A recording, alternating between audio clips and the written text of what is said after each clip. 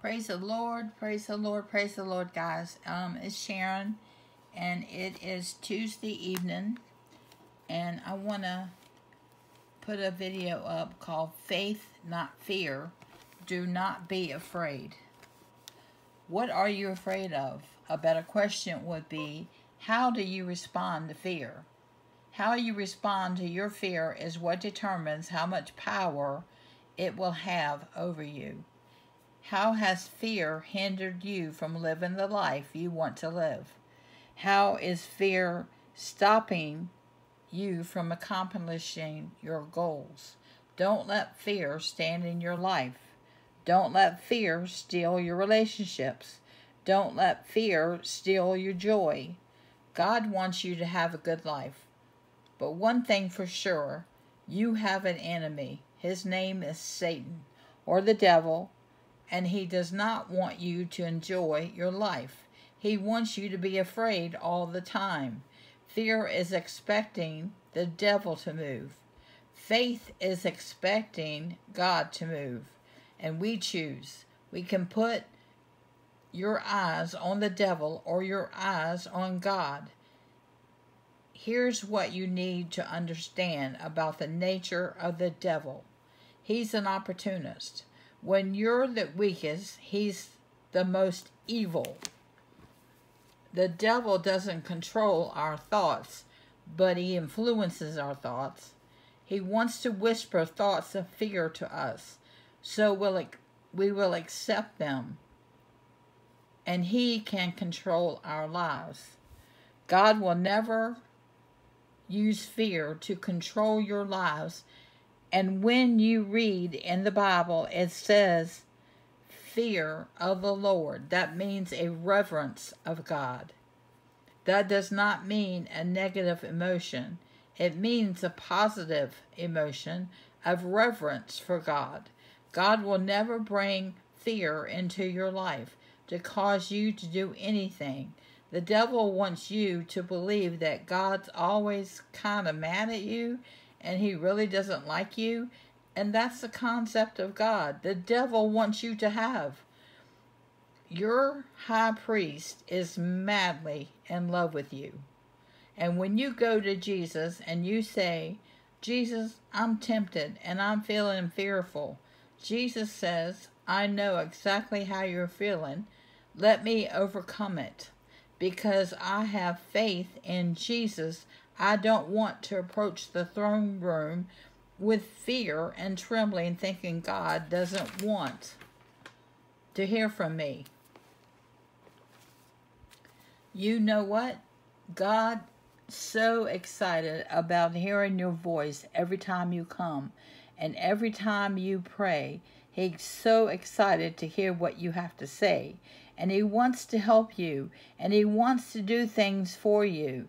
But you have to believe, and believe all the way through. If you let fear rule your life, you're never going to find out about the wonderful life that God has for you. Do not be afraid. Do not be afraid. You know, the Bible says, do not be afraid or fear not. One of those two things 365 times in the Bible says, do not be afraid or fear not. That's the one thing for each day of the year. You can take that with you from January all the way through December.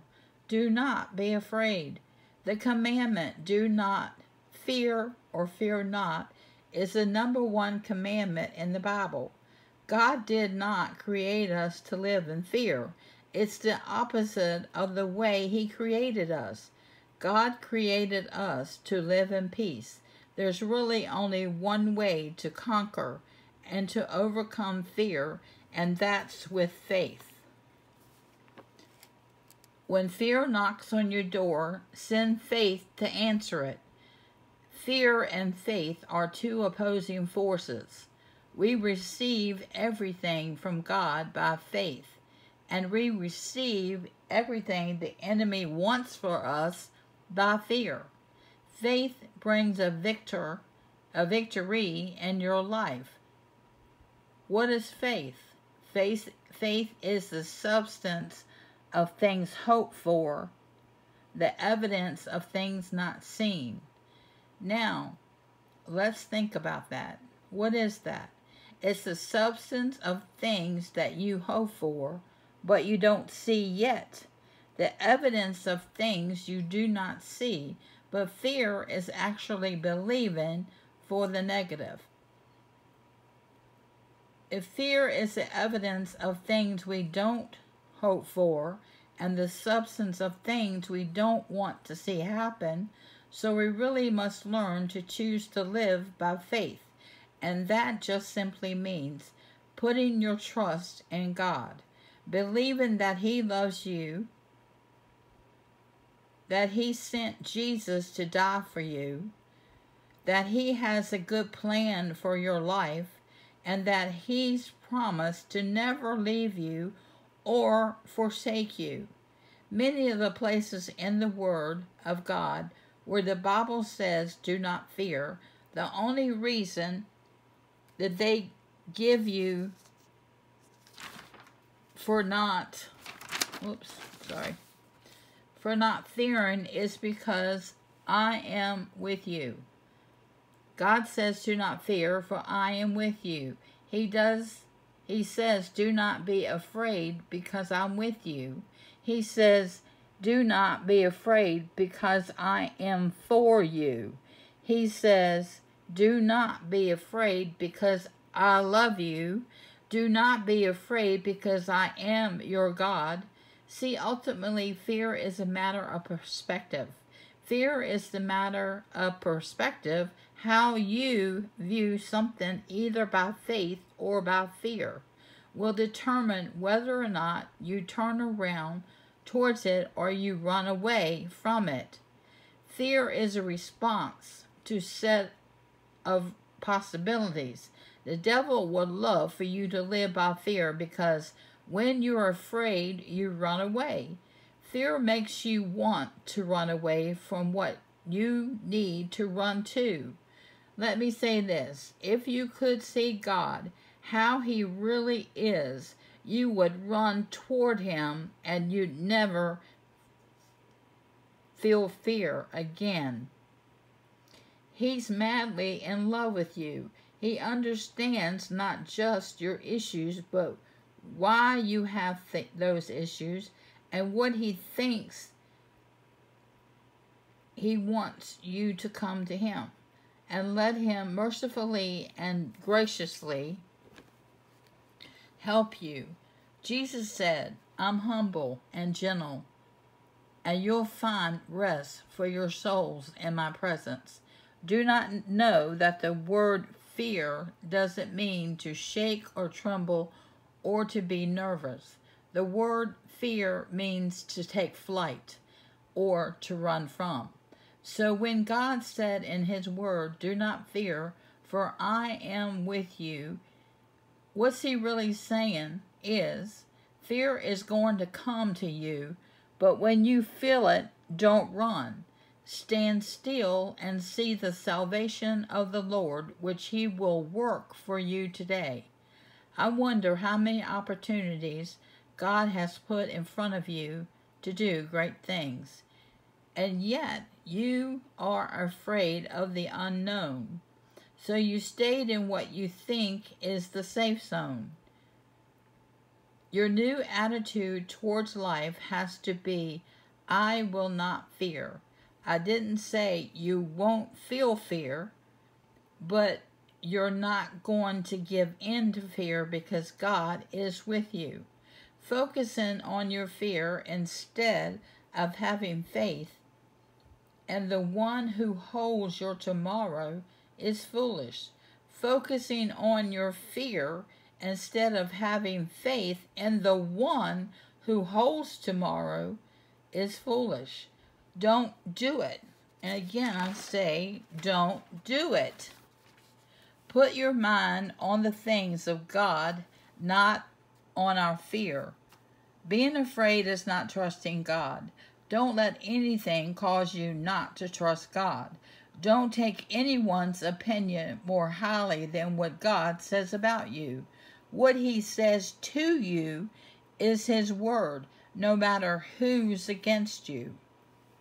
And no matter who tells you that you're not good enough or you can't and you'll never be able to, if God is with you, you can do anything that God asks you to do.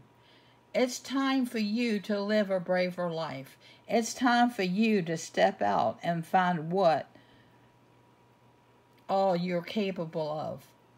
And I really think it's time for us to really go back to believing that all things are possible with God. And sometimes I don't think it's so much that we doubt that God can do it, but we doubt that He will do it for us. We have doubts about ourselves. It's fear that causes us to doubt that God loves us and has a plan for us. You've got to get over what you're afraid of in order to walk in the best of what God has for you.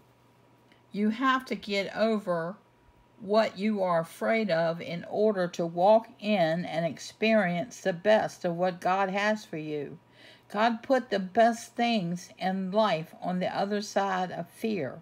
You know, when God says to fear not, He's not telling us not to feel fear. I actually think it's kind of a warning that you will feel the fear, and I think that its fear is the main thing that Satan uses to try to control people. Fear keeps you from going forward. How many things do you think that the enemy has stolen from you or kept you from doing just because of fear? So, we have to learn that we don't have to bow down to fear just because we feel it. Courage is actually taking forward motion in the presence of fear. Courage is not feeling the fear. Courage is feeling the fear and doing what you believe God wants you to do anyway. He didn't say that things won't be scary. He just said, don't be afraid. God didn't say everything is going to be peachy, everything's going to be easy. No, in fact, He said, in this world you will have trouble, but I have overcome. He didn't say it was going to be easy. He just said, don't be afraid. Do not be afraid to accept Christ or to turn back to Him. Do not be afraid to repent of your sins, no matter where you are, no matter what's going on. There's nothing you can do that could ever make God love you less. Do not be afraid. Do not be afraid to live for Him. You want to know why you don't have to be afraid? Because God loves you. Nothing you are facing and nothing you will ever face can stop His love. Amen.